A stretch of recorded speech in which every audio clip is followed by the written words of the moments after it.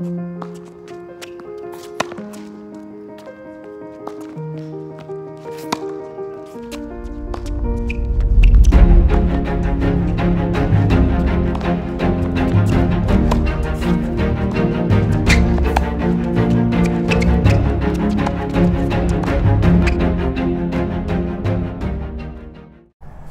here, Frisco Tennis Shop. Just want to do a real brief video about replacing the grommets in the Babolat Pure Aero series. If you're looking for a detailed video of how to replace tennis grommets, I'll link to it below.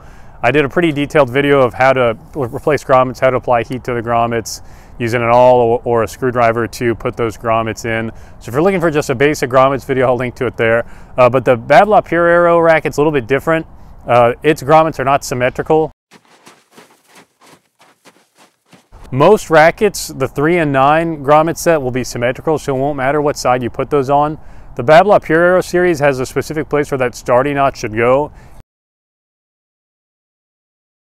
and it won't work if you get those backwards. So a simple way to remember it is on the side with the starting knot, you want the grommet piece that has 22 grommets to be on that side, and then it'll have a corresponding piece that has 7 grommets.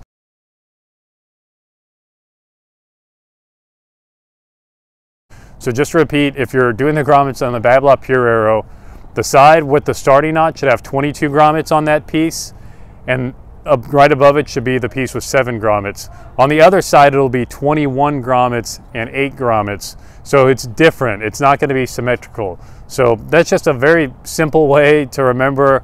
I didn't see a lot of information when I Googled it. Remember that it's not symmetrical, that 22 and 7 should be on the side of where the starting knot should be. So that's how you replace the grommets on a Babolat Pure Aero. It may save you some time. The first time I tried to do it, couldn't figure it out, so I had them backwards. So that's where it should go when you're placing the grommets on a Babolat Pure Aero racket. This has been Drew from Frisco Tennis Shop, and I hope to talk soon.